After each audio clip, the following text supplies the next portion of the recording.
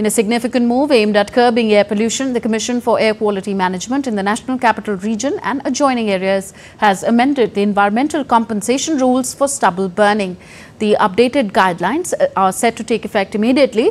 These aim to reduce stubble burning by imposing compensation fees based on the size of the land holdings. The new rules outline a tiered penalty structure for farmers engaged in stubble burning, with the amount increasing based on the size of their land. So, farmers with less than 2 acres of land are required to pay an environmental compensation of 5,000 rupees.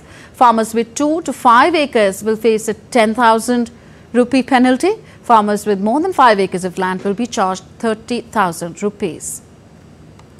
The revised policy represents an effort to mitigate the adverse effects of stubble burning on air quality, especially during the winter months when the issue tends to peak. The practice of burning leftover crop stubble has been a significant contributor to pollution, resulting in severe health and environmental consequences across the region. The penalties, along with awareness campaigns, are expected to dissuade farmers from burning crop residue, promoting alternatives instead.